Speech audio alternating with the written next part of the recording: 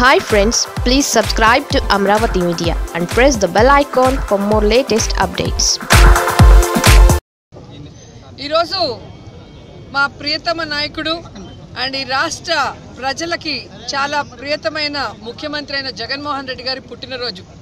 ఇన్ని సంవత్సరాలు జరిగిన పుట్టినరోజులు ఒక ఎత్తు అయితే ఈరోజు జరుగుతున్న పుట్టినరోజు ఒక ఎత్తు.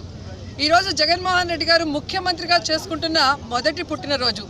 ఈరోజు తెలుగు వాడన్న ప్రతి ఒక్కడు కూడా గర్వంగా మా రాష్ట్రానికి ఇలాంటి ముఖ్యమంత్రి ఉన్నాడని చెప్పుకునే పరిస్థితిలో 5 నెలల కాలంలోనే తన పరిపాలనతో అందరి హృదయాలను దోచుకున్న జగన్మోహన్ రెడ్డి గారు చల్లగా ఉండాలి, ఆరోగ్యంగా ఉండాలి. ఆయన పరిపాలనలో ఈ రాష్ట్రం అభివృద్ధి వైపుకు నడిచి ప్రజల కష్టాలన్నీ తీరాలి అని చెప్పి ప్రజలందరూ కూడా కోరుకుంటున్నారు. అలాగే జగన్మోహన్ రెడ్డి గారు ఎప్పటికీ ముఖ్యమంత్రిగా ఉండాలి, మా కష్టాలని తీర్చే విధంగా రాజన్న పరిపాలనని ముందుకు నడిపించాలని ఆయన్ని ఆశీర్వదిస్తున్నారు. ఈరోజు జగన్మోహన్ రెడ్డి గారి గురించి మేము ఇంత గొప్పగా ఎందుకు చెప్పుకుంటున్నామంటే ఈ దేశంలో ఏ రాష్ట్రంలో ఏ ముఖ్యమంత్రి కానీ ఏ పార్టీ అధికారంలో ఉన్నప్పుడు చేయలేని ఎన్నో చారిత్రాత్మకమైన నిర్ణయాలు కానీ సంస్కరణలు కానీ చట్టాలు కానీ జగన్మోహన్ రెడ్డి గారు తన పరిపాలనలో తీసుకొచ్చారు. మనం చరిత్రల గురించి చదివాం, వినాం, కానీ మేము మొన్న అసెంబ్లీ సెక్షన్లో మరి చరిత్రని రాయటం అనేది జగన్మోహన్ రెడ్డి గారి సమక్షంలో కళ్ళారా చూసాం. అలాంటి నాయకుడి దగ్గర ఆ పార్టీలో పనిచేస్తున్నందుకు మేము అలాగే ఆయనకు ఓట్లేసిన ఈ రాష్ట్ర ప్రజలందరూ కూడా మా నాయకుడని గర్వంగా చెప్పుకుంటున్నారు. అందుకే ఈరోజు జగన్మోహన్ రెడ్డి గారి బర్త్డేని ప్రతి కుటుంబం కూడా తమ కుటుంబ సభ్యుడి పుట్టినరోజుగా సెలబ్రేట్ చేసుకుంటూ పండుగ చేసుకుంటున్నారని కూడా ఈ సందర్భంగా తెలియజేసుకుంటున్నాను. అండ్ ముఖ్యంగా ఈరోజు తెలుగుదేశం పార్టీ వాళ్ళ ఏడుపు చూస్తే వాళ్ళకి ఈరోజు ఒక దుర్దినం. ఎందుకంటే వాళ్ళు ఏదో రియల్ ఎస్టేట్ వ్యాపారం చేయాలి, ఒక అవినీతి సామ్రాజ్యాన్ని సృష్టించుకోవాలని అమరావతి చుట్టుపక్కల వాళ్ళు, వాళ్ళ పార్టీ నాయకులు, వారి బినామీలు ఏ విధంగా 10,000 ఎకరాలకు పైగా దోచుకున్నారో చివరి అసెంబ్లీ రోజు మరి ఫైనాన్స్ మినిస్టర్ బుగ్గన గారు స్పష్టంగా చెప్పడం జరిగింది. ఈరోజు 30-40 మందిని తీసుకొచ్చి రైతులు ధర్నా చేస్తున్నారు, రైతులకు అన్యాయం జరిగిపోయిందంటే 33,000 ఎకరాలు రైతుల దగ్గర దోచుకున్న చంద్రబాబు నాయుడు ఆ రోజు రైతుల ఏడుపులు నీకు వినిపించలేదా? నిజంగా ఈరోజు రైతులకి నష్టం జరిగితే ఆ 33,000 మంది వచ్చి ధర్నా చేసేది వాళ్ళకి తెలీదా నేను అడుగుతున్నాను. ఈరోజు ఉమ్మడి రాష్ట్రంలో మొత్తం అభివృద్ధి హైదరాబాద్లో కేంద్రీకరించడం వల్ల ఏ విధంగా అయితే తెలంగాణ ఉద్యమం, రాయలసీమ ఉద్యమం, ఆంధ్ర ఉద్యమం వచ్చిందో అందరం కళ్ళారా చూసాం. అలాంటి పరిస్థితి మళ్ళీ రాకూడదు. ఈ రాష్ట్రం విడిపోయిన తర్వాత ఈరోజు జగన్మోహన్ రెడ్డి గారు ముఖ్యమంత్రి అయ్యే సమయానికి చంద్రబాబు నాయుడు 3.5 లక్షల కోట్ల రూపాయలని అప్పుగా మిగిల్చి వెళ్ళాడు.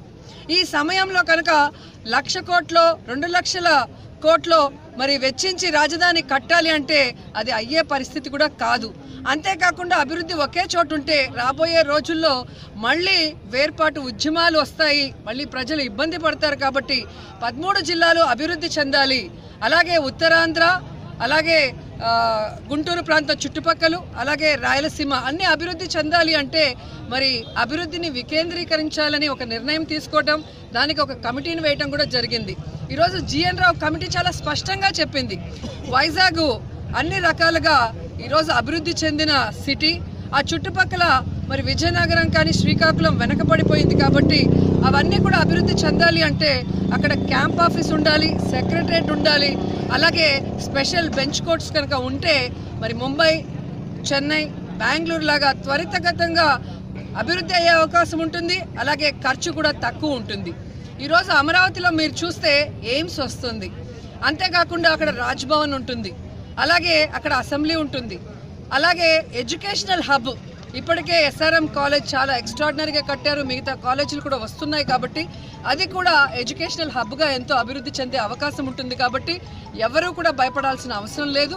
అలాగే రాయలసీమ ప్రాంతానికి హైకోర్టుని ఇవ్వాలి, ముఖ్యంగా కర్నూలుకి ఇవ్వాలని శ్రీబాగ్ ఒప్పందంలోనే ఉంది. కాబట్టి కమిటీ కూడా దాన్ని సిఫార్సు చేశారు. కాబట్టి ఈరోజు రాష్ట్రం అంతా కూడా జీఎన్ రావు గారి కమిటీ సిఫార్సుని, జగన్మోహన్ రెడ్డి గారి ఆలోచనని స్వాగతిస్తున్నారు. అందరూ కూడా సంఘీభావం తెలియజేస్తున్నారు.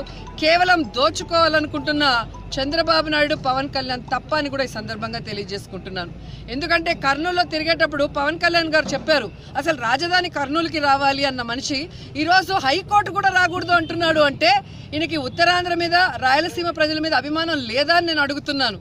వీళ్ళకి ప్రేమంతా లింగమనేనికి ఏమైపోతుందా లేదా తెలుగుదేశం పార్టీ బినామీలకి ఏమైపోతుందా అన్నట్టుందే తప్ప ఈ రాష్ట్రం అభివృద్ధి చెందాలన్న ఆలోచన లేదని కూడా ఈ సందర్భంగా తెలియజేసుకుంటూ 13 జిల్లాల్లో కూడా ఎయిర్పోర్ట్లు, అలాగే అవకాశం ఉన్న చోట పోర్ట్లు, అలాగే 13 జిల్లాల్లో పారిశ్రామిక హబ్బుల్ని కూడా ఏర్పాటు చేసి మరి ఈ రాష్ట్రాన్ని అభివృద్ధి వైపుకు నడిపించడంలో జగన్ గారికి మేము ప్రజలు అందరూ అండగా ఉంటామని తెలియజేసుకుంటూ మరోసారి జగన్ గారి పుట్టినరోజు సందర్భంగా ఈ రాష్ట్ర ప్రజల తరఫున, నగిరి నియోజకవర్గ తరఫున, నా తరఫున హృదయపూర్వకంగా మరి ఆయనకి జన్మదిన శుభాకాంక్షలు తెలియజేసుకుంటున్నాను.